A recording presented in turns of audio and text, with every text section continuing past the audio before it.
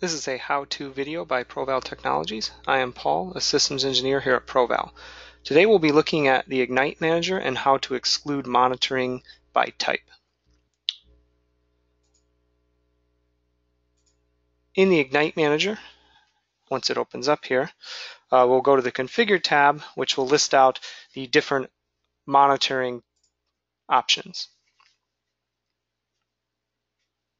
These are things like core services, databases, messaging, web proxy, and network port. And each one of these has individual subsections for the specific type of role that's being monitored.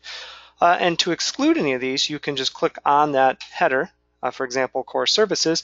And if you don't have OSX, for example, you can uncheck the OSX roles, click Save, and they will disappear out of that list. And if you ever need them back in the future, it's as simple as rechecking them and clicking Save. And this allows you to quickly remove the role-based monitoring as well as clean up the list so you only have present what's actually being monitored. Check back regularly for more how-to videos.